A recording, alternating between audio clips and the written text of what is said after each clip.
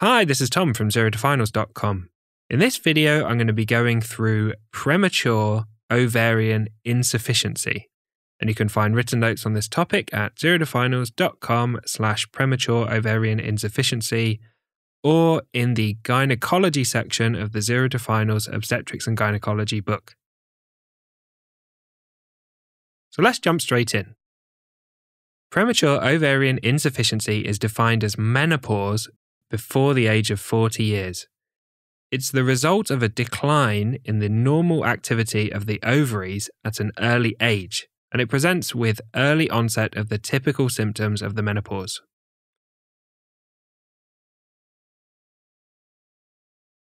Premature ovarian insufficiency is characterized by hypergonadotropic hypogonadism.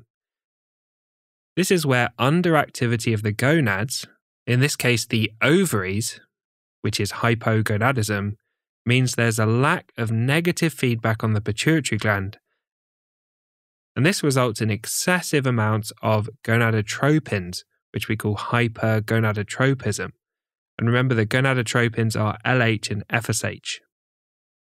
This means hormonal analysis by blood tests will show a raised LH and FSH, the gonadotropins, and a low estradiol level, or an estrogen level.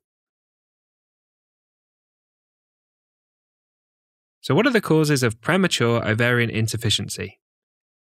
It can be idiopathic, meaning that the cause is unknown, and this is the case in more than 50% of cases. It can be iatrogenic, meaning due to medical interventions such as chemotherapy, radiotherapy, or surgery, for example, oophorectomy, where the ovaries are removed. It can be autoimmune, possibly associated with celiac disease, adrenal insufficiency, type 1 diabetes, or thyroid disease.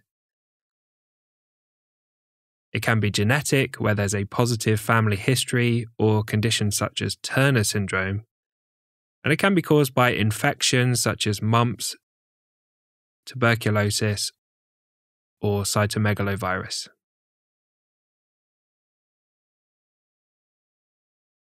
So how does it present? Premature ovarian insufficiency presents with irregular menstrual periods, a lack of menstrual periods, which is called secondary amenorrhea, and symptoms of low estrogen levels, such as hot flushes, night sweats, and vaginal dryness. So it presents with the normal symptoms of a menopause. How is it diagnosed? The NICE guidelines on menopause from 2015 say premature ovarian insufficiency can be diagnosed in women younger than 40 years with typical menopausal symptoms plus an elevated FSH level.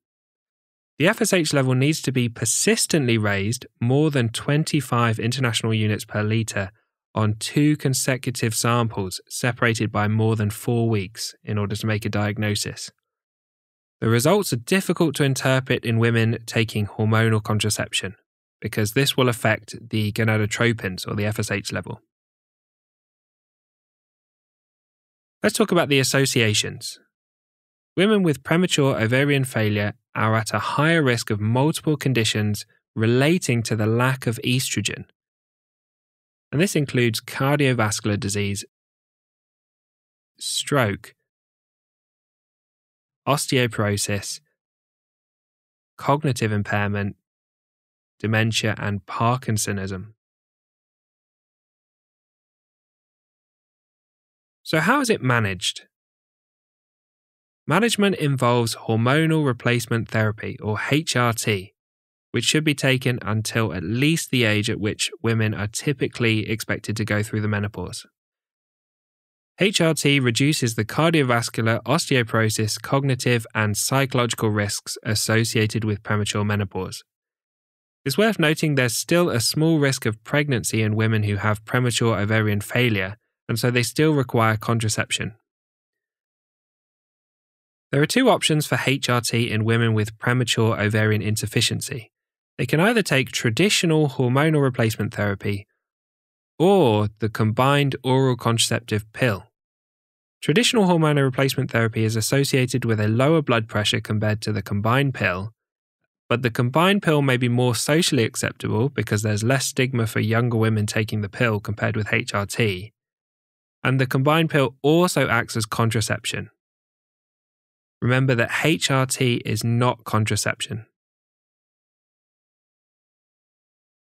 Hormone replacement therapy before the age of 50 is not considered to increase the risk of breast cancer compared with the general population, as women would ordinarily be producing the same hormones that's in the HRT at this age. There may be an increased risk of venous thromboembolism with HRT in women under 50 years, and the risk of VTE can be reduced greatly by using transdermal methods such as patches rather than oral HRT.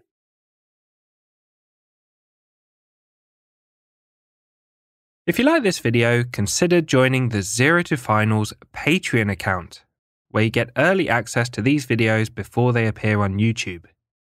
You also get access to my comprehensive course on how to learn medicine and do well in medical exams, digital flashcards for rapidly testing the key facts you need for medical exams, early access to the Zero to Finals podcast episodes, and question podcasts which you can use to test your knowledge on the go. Thanks for watching, and I'll see you in the next video.